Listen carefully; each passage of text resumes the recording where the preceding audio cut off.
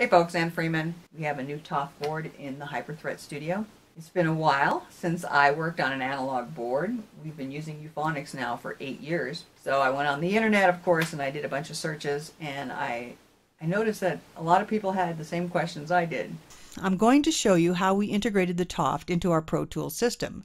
Using a patch bay is the best approach for us because we have a lot of outboard pre's and effects, and we need to be able to access them easily. The patch bay gives us the capability to bypass the Toft pre's for recording and easily send signal to the Toft from Protools and use it for summing when mixing. Here is our patch bay schematic. As you see, we have normaled the first 16 channels into the Toft, and the other 16 are the preamps we use the most.